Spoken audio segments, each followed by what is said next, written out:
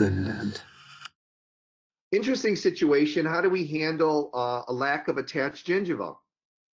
We have a site that we look like we have attached gingiva and we have mucosal tissue. So I like to sit and tell my patients, you know, there's two types of gum in the mouth. There's the attached gum, the pink gum in between your teeth. And then there's the cheek gum. When teeth are lost, bone will shrink down and in or up and in. And oftentimes that cheek tissue, that movable tissue, will follow it and end up on the facial aspect of where we want our implants to be. Many of you may have situations where a patient has an implant and a crown, abutment and crown, and it looks fine. You take a radiograph, it looks fine.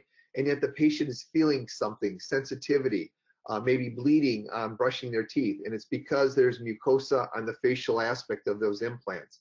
We can't have that.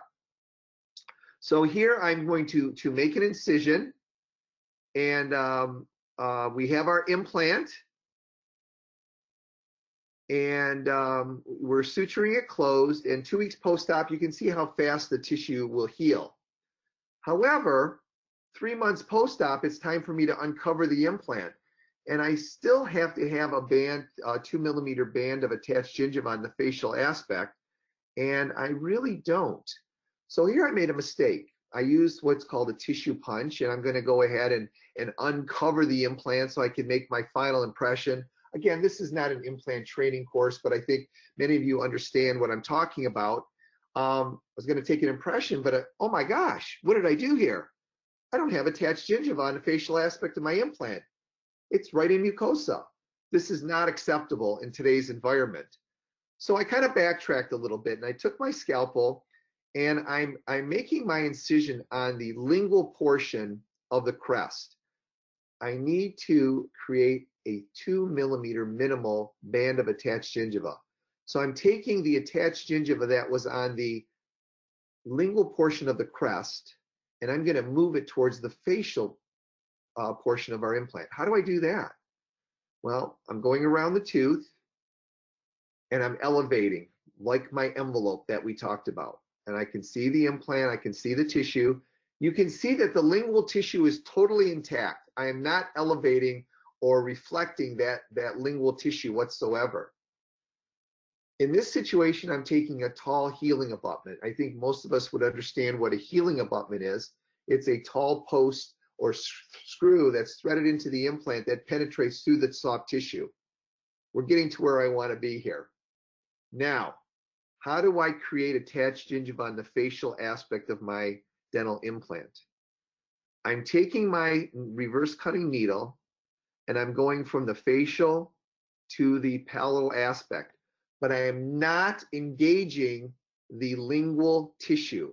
I am not engaging the lingual tissue, which is still attached to the bone. I'm now going around that tall healing abutment. I'm simply looping it around that tall healing abutment. I'm going to turn the needle around, and I'm going to go from the distal facial aspect of that healing abutment, not engaging the lingual tissue, wrapping it around towards the mesial and tying my knot.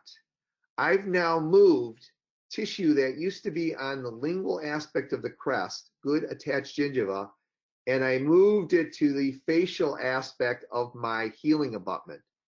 You can see where I made an incision with that tissue punch and I kind of traumatized the mucosa. The body heals well. Doctors, how fast does mucosa grow? 0.5 millimeter a day. We're leaving exposed hard tissue, exposed bone, at least a 2 millimeter band in that area. I do not cover it. I don't do anything special. This is not a painful procedure for the patient. We actually sutured the attached gingiva that was on the lingual aspect of the crest to the healing abutment. I did not engage the lingual attached gingiva whatsoever. 3 weeks post-operative, doctors, we have a band of attached gingiva where we did not have it before. We now have a healthy situation with the suturing technique that is amazing. We're then able to make our final impression, and here we made a nice screw retained Bruxer final restoration.